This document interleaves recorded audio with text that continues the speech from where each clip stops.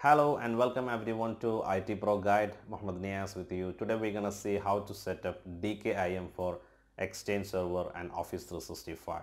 So what is DKIM? DKIM is an authentication mechanism to protect from email spoofing from spammers.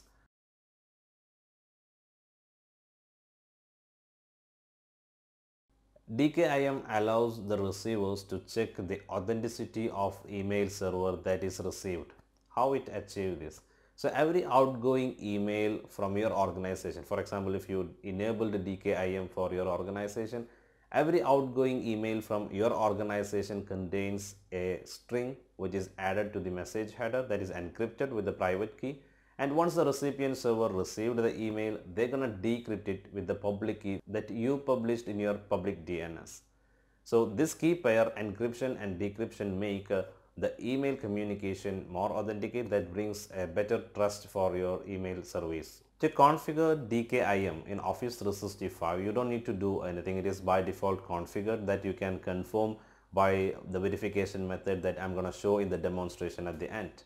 And for the Exchange server, there is no inbox feature to enable DKIM. So you need to depend a third-party plugin. And here I'm going to use something with provided by email architecture. You get the same link from here that is free for 1 month, and you can extend it by paying some $200. This is the cost that is for the standard, and for the enterprise it's a different cost. And we're going to see in more detail how DKIM works and how the encryption and decryption going to work and how to set up DKIM for Exchange server. So we're gonna see in more detail how DKIM domain keys identified mail works.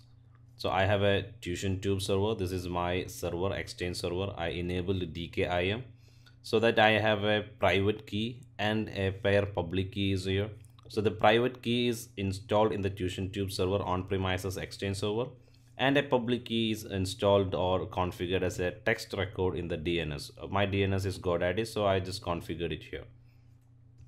So what is going to happen, I encrypt with the private key and the receiver server gonna decrypt it with the public key.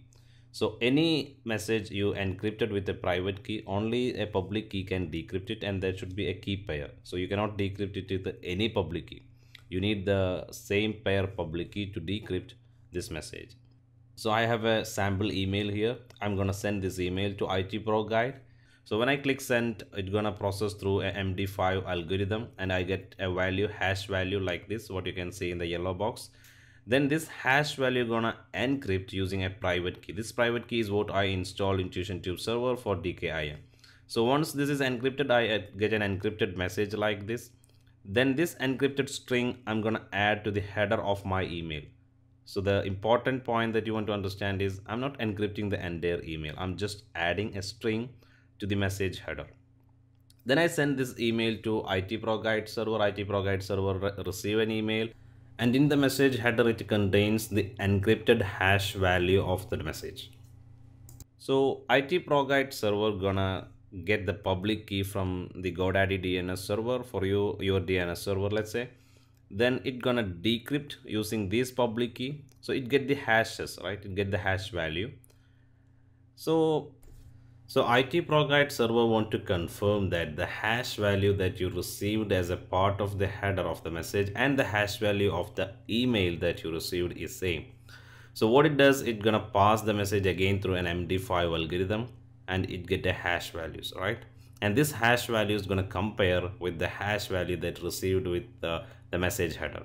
If that matches, the IT Pro Guide server gonna accept this message. If it didn't match, then the IT Pro Guide server gonna reject this message. So this is how DKIM works. Now you may have a question that how the private key and public key pair works. So any message which encrypted with a private key only can be decrypted with a public key, which is a pair of this private key.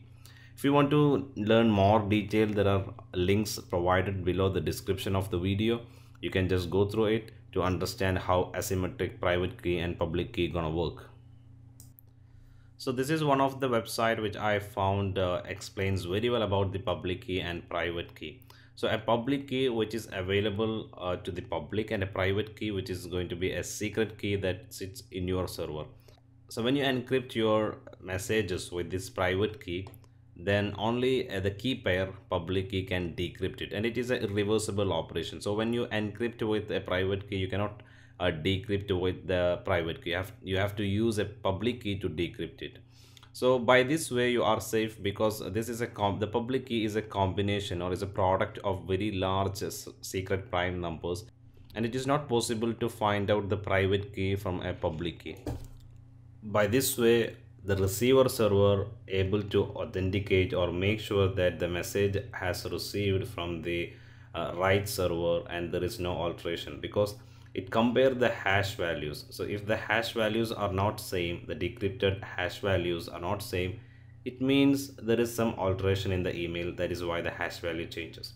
So if the hash value matches, it means the message is from the right source, and also there is no alteration in the email.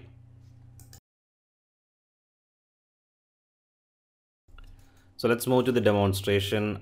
Email Architect provide a plugin for DKIM with Exchange Server, because Exchange Server didn't provide any inbox DKIM feature. So you need a plugin to be installed for DKIM. So let's install DKIM plugin for Exchange Server. For that, click on the DKIM installer. Click on the installation file and complete the wizard. It stopped the exchange transport service and start automatically.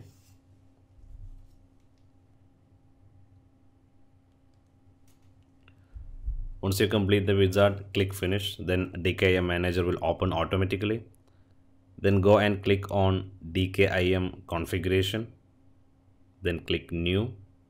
You just need to enter your domain. That is, for me it is tuitiontube.in.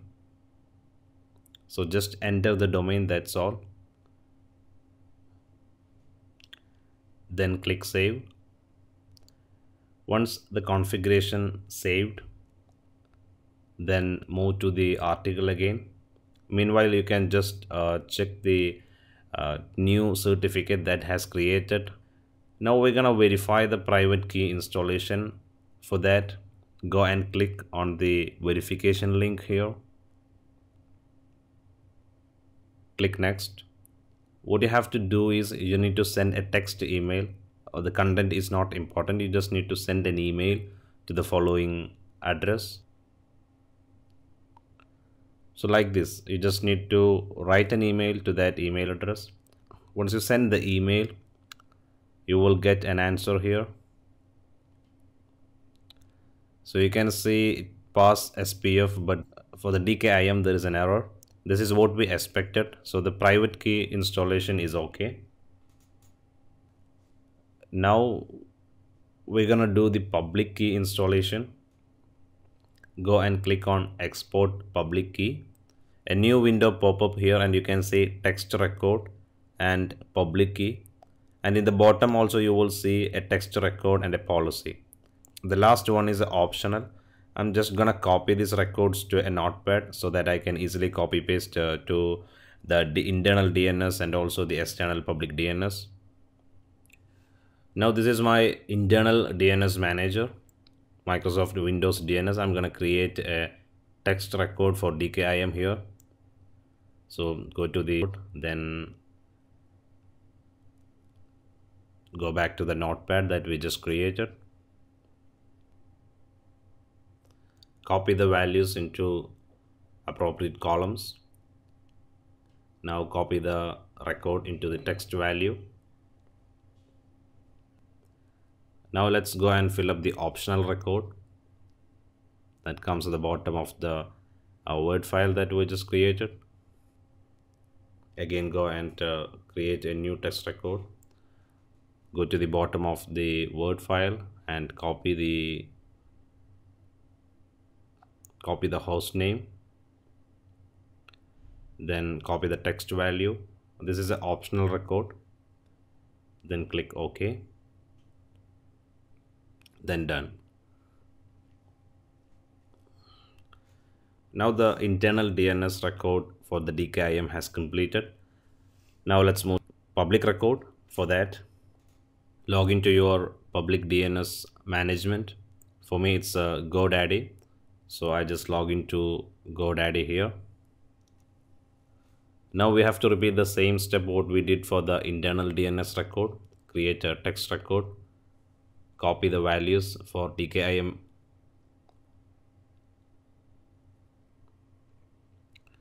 copy the first record, then fill it up in the GoDaddy form. This public key is going to be used by the receiving servers for decrypting the string in the message header. So the public key is available to all.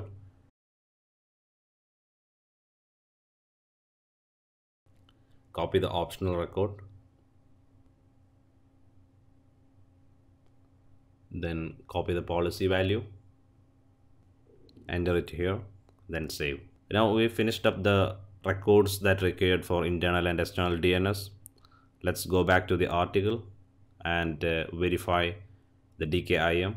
We're going to use the same link to test the DKIM. So go to the domain key text page, click on DKIM test, then again send an email to this email address. Now go back to the DKIM test page.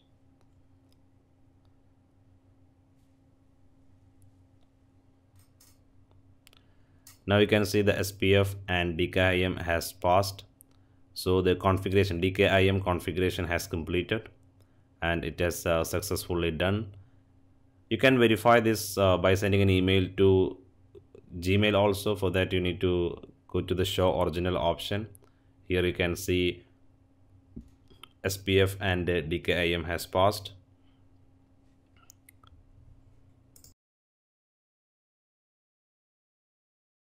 I hope you all enjoyed this video. Thank you for watching this video. For more videos, subscribe our YouTube channel.